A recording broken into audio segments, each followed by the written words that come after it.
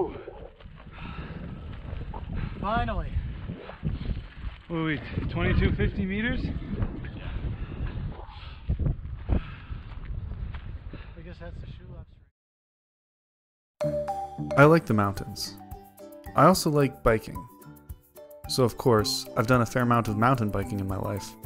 I was super lucky to grow up in Vancouver, a mountain biking mecca, and live with world-class trails literally in my backyard. In August 2021, my brother's girlfriend and her family bought him a float plane trip for 5 to Spruce Lake in the South Chilcotins. These mountains are famed for their alpine landscapes and are accessible by hiking, horseback, and, in our case, mountain biking. My brother, Cole, invited myself and our father to join him on this amazing trip. So big thanks to Cole for inviting me, and to Caitlin's family for giving us this fantastic opportunity. They live just outside the park in Goldbridge, so Dad and I would be spending the days leading up to the trip with them. You can check out my video of when I visited in the winter a couple years back, using the link on the screen.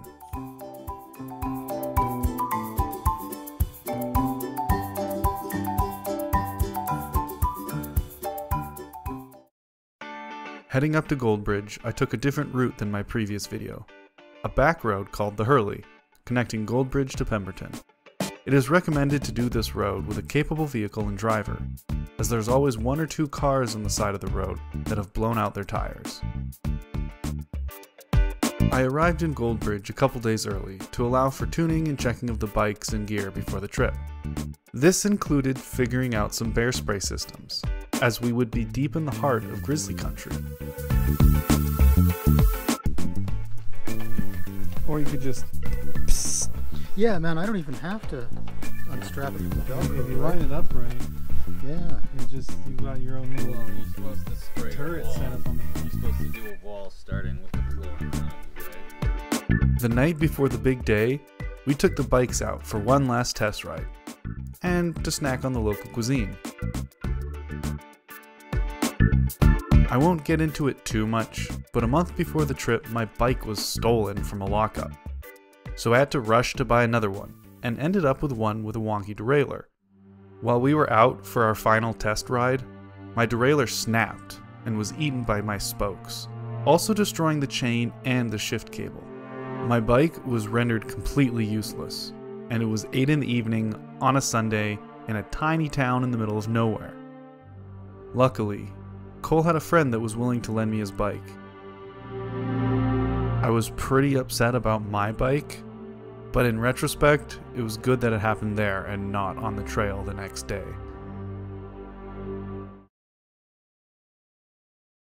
The next morning, we loaded up the truck and made the 40-minute drive to the launch point.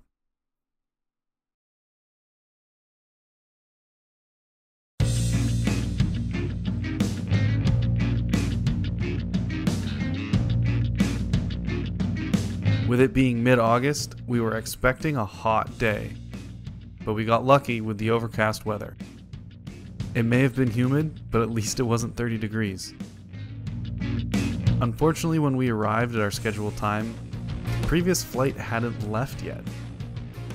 Caitlin and her friend Tasia would be joining us in the plane, but they would be hiking out to a truck stashed back on the road.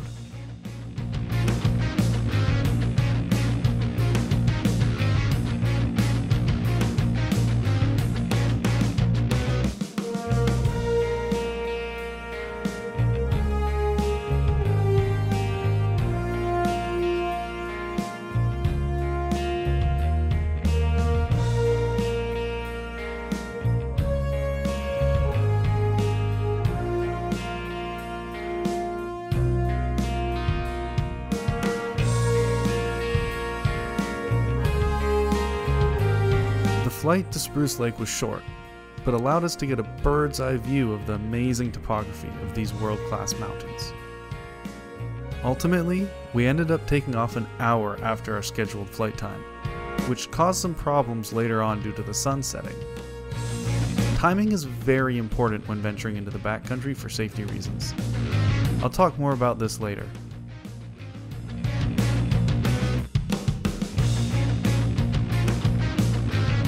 When we landed on the lake, a loon was not happy with our presence. According to the pilot, the loon always chases the plane whenever he lands.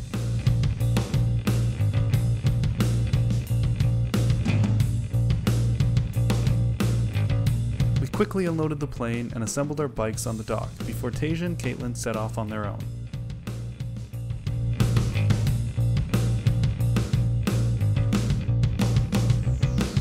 After some time making sure all the gear was ready, we set off. The first 20 minutes of riding was some simple low-intensity climbing along some boardwalks parallel to the contour of the mountain.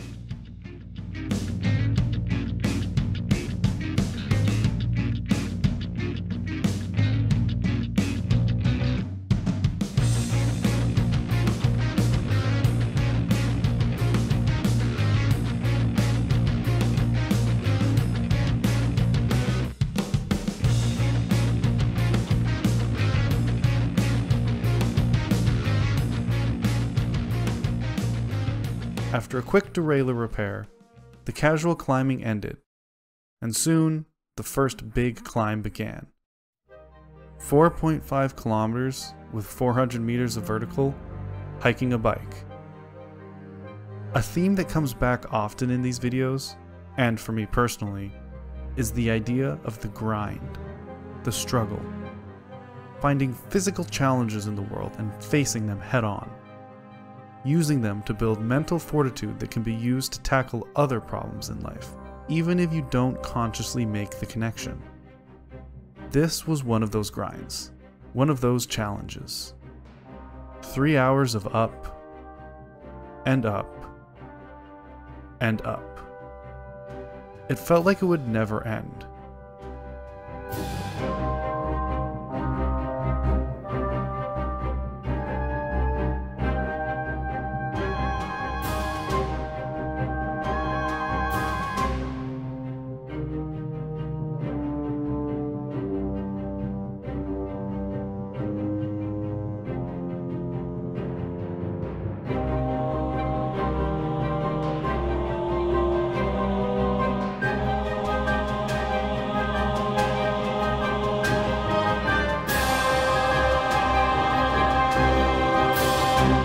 Luckily, about halfway up, the forest began to thin and temporarily opened up into spectacular views of mountainsides, meadows, and meandering streams. This encouraged us to stop and absorb the beauty of the landscape around us. The old adage, "nothing worth having comes easy," is definitely invoked in these landscapes.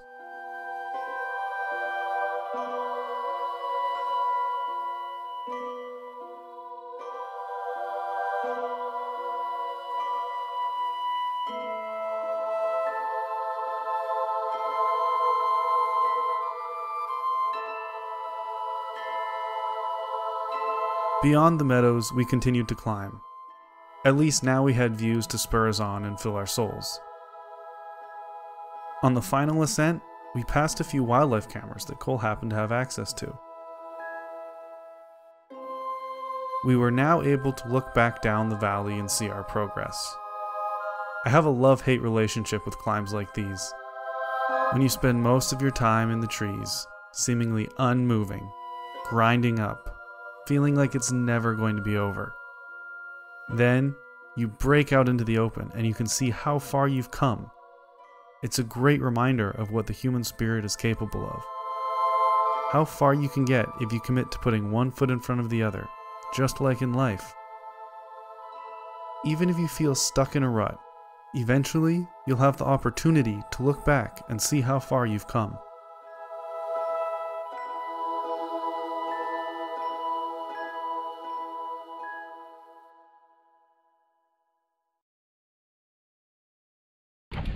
Marmot. Ooh, he's a big boy. Marmot, right there. See where that rock is? I know. Finishing up the final switchbacks, climbing up the face to a ridge, the real excitement began. We were about to begin the first big descent just beyond Windy Pass down the high trail.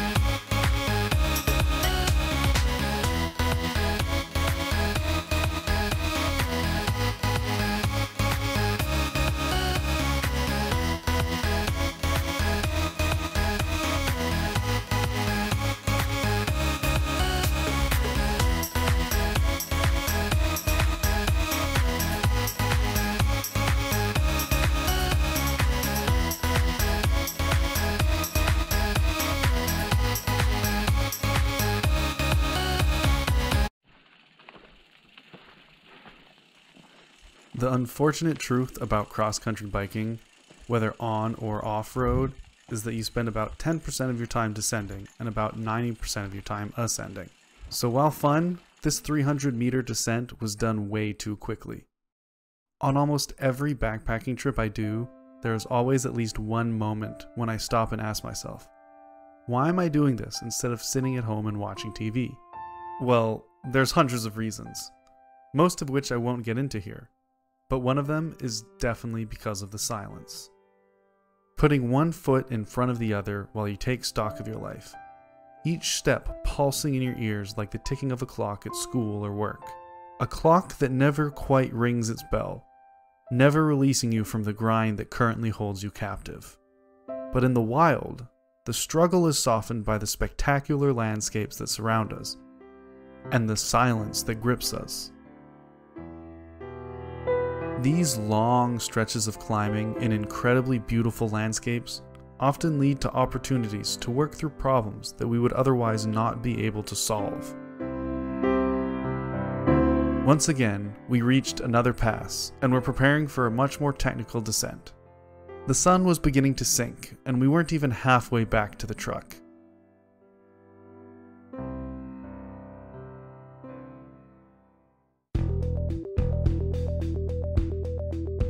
Shortly, we reached yet another climb. The final big climb to our main destination, Ridge-o-Rama, the highest point on our trip, 2,200 meters above sea level. Once again, we were faced with the grind.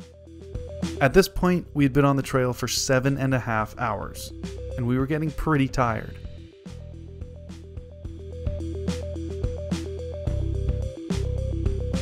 Finally, getting quite fed up with all this climbing, we reached the false peak. We still had another 50 meters of vertical to cover.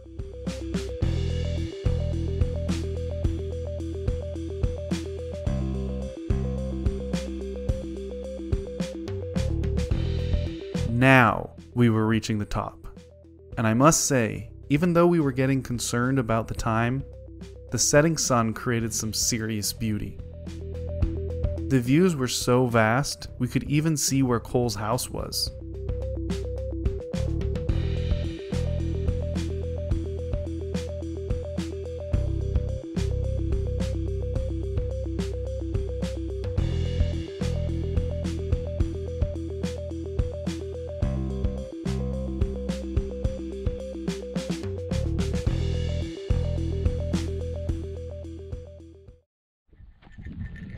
So we're at the top of Ridge-o-Rama right now, and Dad was just like, I'm just gonna go check it out. I'm gonna go see what this is like. Time to leave.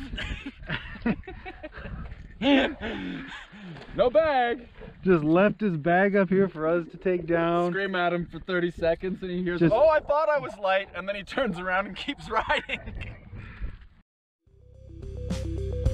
Ridge-o-Rama, as you can probably tell from the name, follows along the ridge of a pretty wild mountain, and is pretty sketchy in some spots as it runs along sheer cliffs. But damn, was it fun!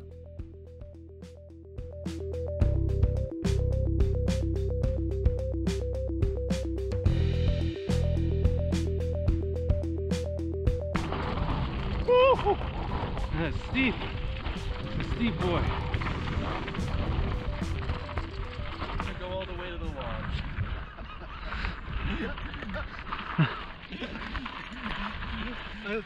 Finally, I got rid of that. I mean, it's usually just like skiing. Note that it's really difficult to capture slope and speed with a GoPro, so these hills are much steeper than they look. Unfortunately, Dad was having issues with his clip-in pedals releasing, so many sections he decided to walk for safety reasons.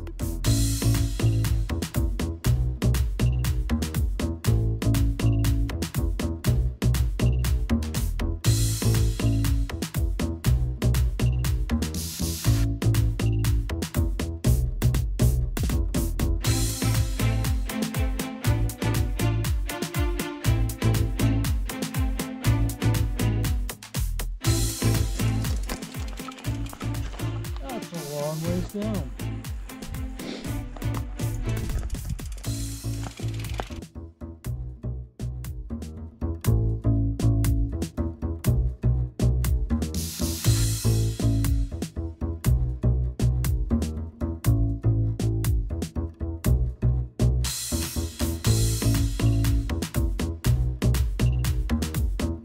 Coming to the end of Ridge-o-Rama, we had more climbing along a soft, grounded face. Already quite tired, we slowed dramatically for this climb. There was another short descent, then another climb.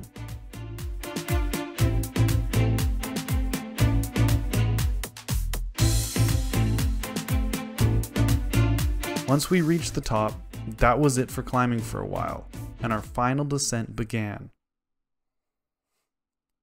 The sun was now behind the mountains, and darkness set in fast. This was the problem with the late flight. Setting off in the backcountry an hour later than planned can lead to dangerous consequences of being left in the dark. And it slowed our progress drastically. The low light conditions also began to impact my GoPro stabilization. Perhaps most importantly, we were riding through thousands of acres of seriously beautiful meadows, and we could hardly see the array of colors they display.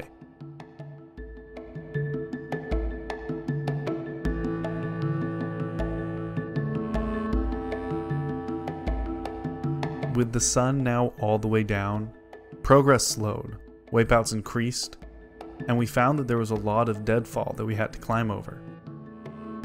We were getting tired, and our reaction times were slowing down. From the time it got dark, we still had another 3.5 hours to go, another 100 meters of climbing, more deadfall to climb over, a muddy creek crossing, and steep, loose switchbacks. We took an escape route off the mountain at around 11:15 in the evening, which dumped us out on a logging road where we sped back down to the truck. I had no more GoPro battery left at this point, so I couldn't capture the final return to the truck. We were all very tired and just happy to be off the mountain and making our way home. Total elevation gain, 1,200 meters. Total distance covered, 31 kilometers. The next day, I drove back to Vancouver over the Hurley again. The sun was out this time, and with the music and the cool mountain air, combined with the completion of the previous day's challenge, it was probably one of the most peaceful drives of my life. Dad has been wanting to mountain bike the Chilcotins for over 2 decades, and I would be remiss to not mention how impressed I was with him on this trip. There's this misconception that around the age of 50 you kind of have to stop doing things. At the time of this trip, my dad was 67, a month away from turning 68, and in many cases moving faster than my brother and myself. He's a prime example of how the phrase "use it or lose it" includes your body, and he continues to do things most people in their 20s wouldn't dare to. I was glad to have this experience with my dad and my brother, as my dad has a bad knee and can't hike anymore. This was a good alternative that allowed us to share our love for the mountains and the backcountry in a way that we could all manage. There's this concept of type 1 and type 2 fun. Type 1 fun is the type of fun you experience in the moment. When you are doing something and going, "This is fun," you get your instant dopamine hit and it's a good time. The problem is, type 1 fun tends to blend together, and rarely leaves a lasting impression. This is where type 2 fun comes into play. This is the kind of fun that in the moment isn't fun at all, and only leaves you with the dopamine when looking back on it. Grinding up a mountain, training in martial arts, any hard endeavor really that has a positive outcome often turns into type 2 fun when looking back at it. Heck, sometimes I even look back on university with fondness. Simply put, we are hardwired to do things that are difficult, because difficult things force us to grow. This trip definitely pushed me to my limits in many ways. I have done lots of hikes and backpacking trips that have pushed me and left me wondering what the hell I am doing. But pushing a bike up 1,200 meters of elevation was an altogether different beast. Getting into the backcountry where it's just you and your wits is an excellent reminder of what the human spirit is capable of. Unless you've literally collapsed from exhaustion, there's always a little more gas left in your tank. Knowing that saying "I'm done" and sitting down isn't a viable option when you're at 1,800 meters and in grizzly bear country. The very real threat of injury or even death is a good motivator to keep going. The key to growth is discomfort, and if you don't have discomfort in your life, it does you well to seek it out. You may not think of a shower and a couch as something that is a luxury, but after 12 hours of non-stop moving in the mountains, a hot shower and comfortable place to sit down becomes priceless. Inevitably, you will reach hardships in your life, and having the knowledge that you persevered through some seriously tough experiences will drastically improve your ability to navigate those hardships. And for those of us who continue to get out and push ourselves, and there are many out there much more intense than myself, that is the music that we are dancing to.